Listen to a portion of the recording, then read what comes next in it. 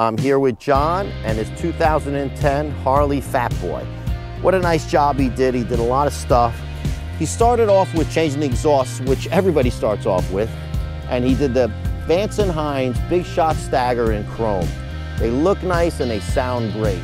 Also did the Vance & Hines Stage 1 air cleaner.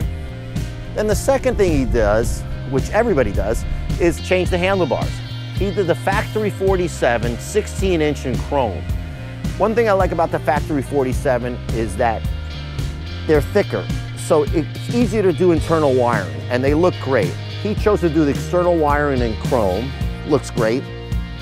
Also did the chrome nacelle, chrome bells, and the chrome forks.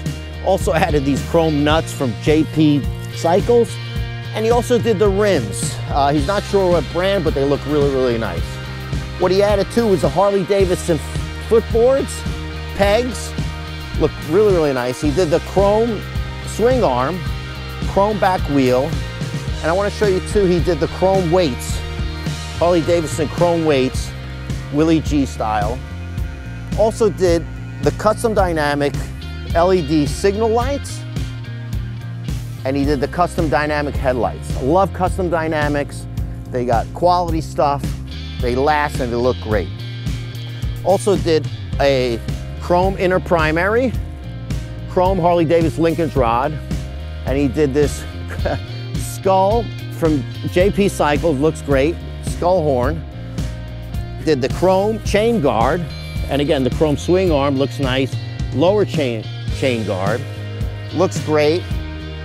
LED backlights. Everything else is stock seat, stock console. Looks really, really nice. Also did the Harley Davidson grips, all chrome controls. Very, very nice. Very, very nice. Johnny, thanks. Love it. Thanks a lot.